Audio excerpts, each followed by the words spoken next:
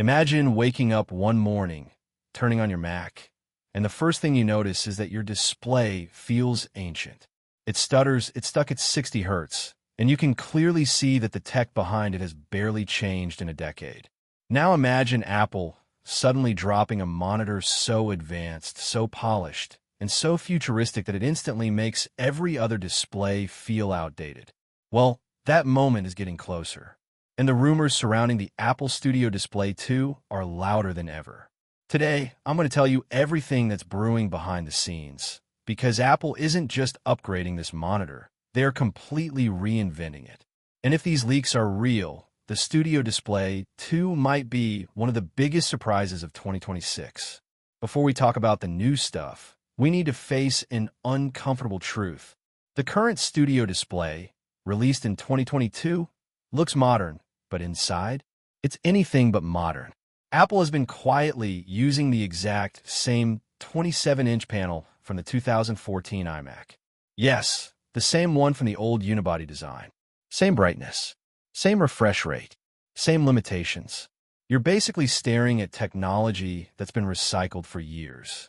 Sure, Apple wrapped it in a beautiful aluminum shell. They added an A13 chip, a camera, nice speakers, and Thunderbolt ports. But the panel itself remained stuck in time. And that's why users kept asking the same question over and over. When will Apple give us a real upgrade? And according to leaks, the answer is 2026.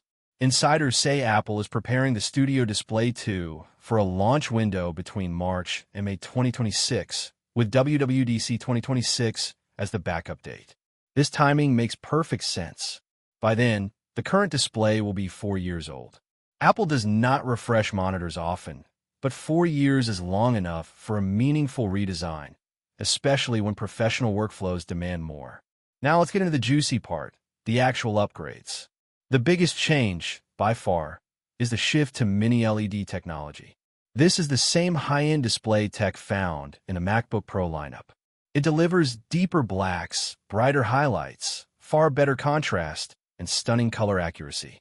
So, basically, the moment you turn on the Studio Display 2, you're going to see a massive difference. But here comes the part everyone has been begging for. Higher refresh rate. Yes, ProMotion is coming. Leaks confirm Apple is testing two versions, a 90 Hz panel and a full 120 Hz panel. If Apple chooses 120 Hz, macOS will feel smoother than ever. Scrolling will feel natural. Motion will feel lifelike. Everything would feel faster, even though the machine isn't actually running faster. That's the magic of high refresh rate. And Apple knows exactly how powerful that experience is. There's also a chance the Studio Display 2 will have adaptive refresh rate, shifting between low and high hertz automatically to save power and maximize smoothness. Apple hasn't confirmed this feature yet, but considering their track record with ProMotion on iPhone and iPad, it's extremely likely. And brightness? Let's just say the old 600 nit limit isn't going to cut it anymore. The new display is rumored to hit 1,000 to 1,200 nits, making it much easier to use in bright rooms or near windows. Combine that with Mini LED, and suddenly the display becomes a true professional quality panel. Apple is also expected to keep the nano texture option for people who want reduced reflections. Now here's something interesting. Apple is not planning to change the size. The new model will remain 27 inches. Why? Because this size is a sweet spot for workspaces. It fits on almost every desk, works well with macOS scaling, and feels comfortable for both everyday users and professionals. But everything behind the display? That's getting a serious upgrade. The Thunderbolt ports will finally move to Thunderbolt 5. This means higher bandwidth, smoother workflows with multiple displays, and stronger support for the next generation of Macs. If you're planning to buy a new Mac Studio or Mac Pro in the future, Thunderbolt 5 will be extremely important. Inside the display, Apple is also updating the chip. The A13 from the first Studio Display feels ancient now. The new model is rumored to use either an A18 or A19 chip. Yes, the same chips powering Apple's latest iPhones. This will help with camera processing, center stage, noise reduction, and all the behind-the-scenes AI-driven features. And speaking of the camera, you can expect a big upgrade. The Re as well. The current 12MP camera is good, but not impressive. Apple may switch to an 18MP sensor, similar to what they put in newer iPhones. This means clearer video calls, sharper edges, better color accuracy, and far more realistic skin tones. Finally, your video meetings will actually look clean. Now the big question, the one everyone keeps asking, how much will it cost? The current studio display starts at $1,599, and nanotexture bumps it up by about $300. With mini LED, ProMotion, a better camera, a stronger chip, and Thunderbolt 5, you'd expect a massive price jump.